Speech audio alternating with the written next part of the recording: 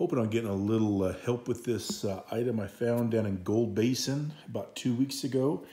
I was using my GP Z7000 with the new 19-inch, or new to me, 19-inch coil, which I know I really don't need it here in the States, but it was the latest, greatest. My wife says she can actually see gold on there, and I guess I can see some specks, but you can tell.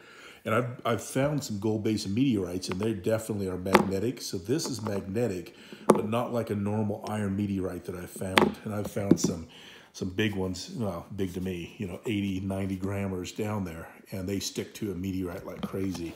You can see how big this is. And I just don't know what the heck it is. And I found it about 1.5 feet down. It was down in Gold Basin, Arizona. I have found some little gold nuggets down there. Little gold nuggets, and a couple of meteorites.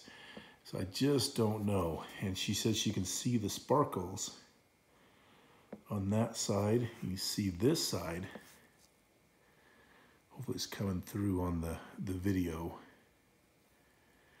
So any help would be appreciated.